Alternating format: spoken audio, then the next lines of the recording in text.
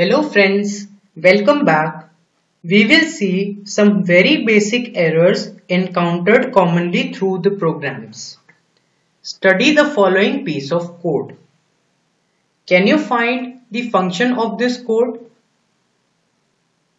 The program is intended to input two numbers A and B and find out or to perform one of the following four arithmetic operations on the numbers entered, depending on the operator's choice.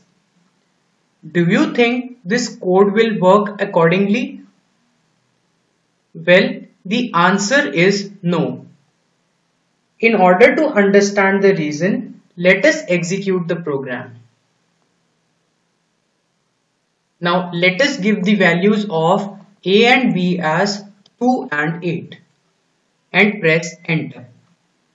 The result shown to us is 0. It means the input for the operator has not been taken from us. The program is perfectly fine, but still we are not able to read the operator. Let us see why.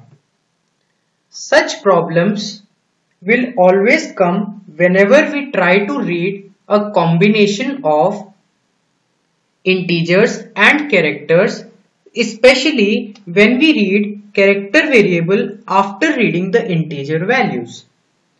It is not the problem of the source code, but it is related to the working of this standard input file. In all the computers and operating systems, all of the inputs from the keyboard first get stored in the standard input file named as stdin file, which is internally managed by the operating system. The input statements such as scanf or gets always look for the desired data in this stdin file first. If the data is present there, it is fetched directly into these statements. But if not, the scanf statement starts waiting for the data to be inputted from the keyboard. But again, the keyboard data will first be stored in this stdin file, and then this stored data is fetched by these statements from the stdin file again. So it waits for the user to give inputs through the keyboard. And again, the keyboard data will first get stored in this stdin file and then from here to the scanf. Now let us try to see the execution of the program. When the first scanf statement comes, shown here, it tries to read from the stdin file which is initially empty. So it waits for us to give inputs through the keyboard.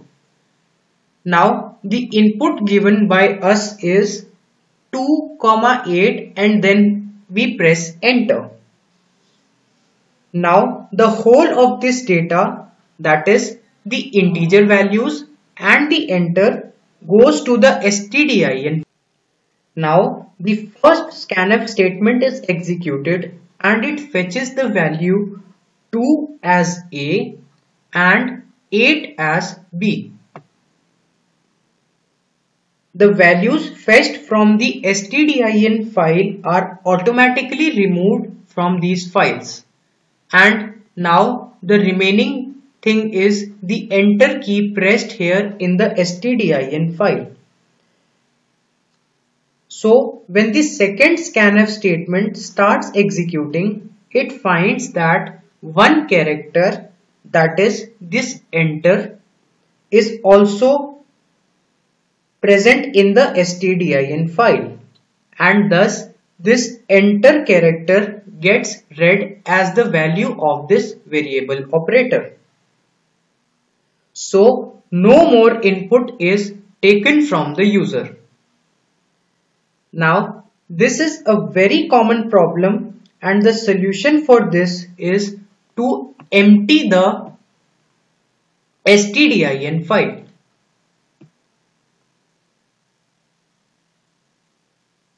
Now by emptying the stdin file before reading any character inputs can be done using fflush function. Let us see the execution of fflush function with the help of a program.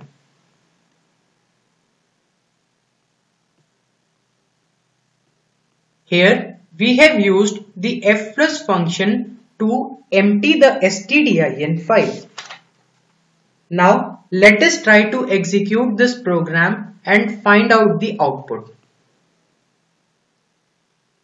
We enter the values of A and B as 2, 8 and then press enter. Now the operator entered is the plus sign. So the output is 2 plus 8, that is 10. So fflush function should be used in all other programs where previously present white spaces may disrupt the next character input. Let us see one more problem using scanf statement. Pause the video and kindly try to analyze the output of this code. What output do you expect if the value of A and B are 2 and 3 respectively? Now you might be expecting the added output to be 5. Let us execute the program. Let us enter the two numbers as 2 and 3. See, the output is not 5, but it rather generates a runtime error or a code dump. Most of us initially make such simple mistakes. We forget to use address operator and in these scanf statements. Let us try to put the AND operator and see the execution of the program again.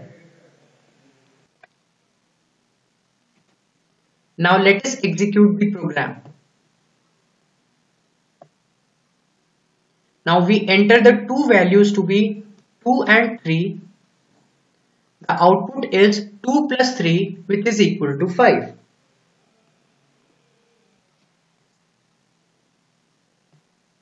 Now another very simple program shown below is to point out a common mistake committed by most of the novice programmers.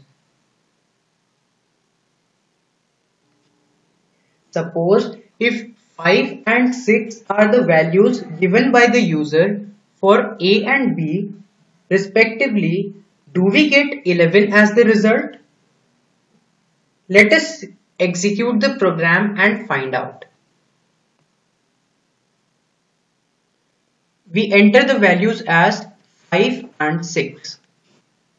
But the answer is not 11. Let us see why. The garbage output of such a simple program is really strange. You are guessing the reason correctly. The scanf is reading two values using %d. Although these have been declared as float type. So even if you do not input the fractional parts of A and B, the input will not be read correctly because the representation of this float data type differs significantly from that of the integer data type. So the scanf tries to store the inputted values in the form of integers binary equivalent and thus does not work correctly with the storage of float data type.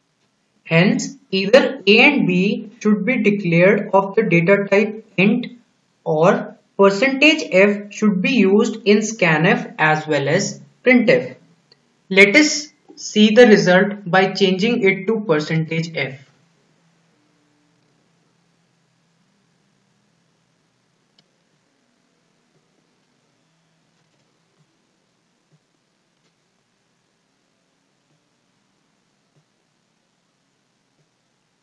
Now we enter the two values as 4 and 6.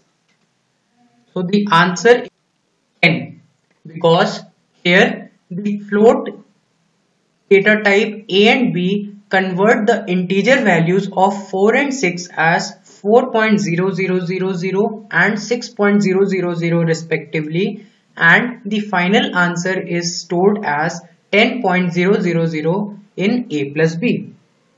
Now, input and output statements must use proper conversion characters for our output to be displayed correctly.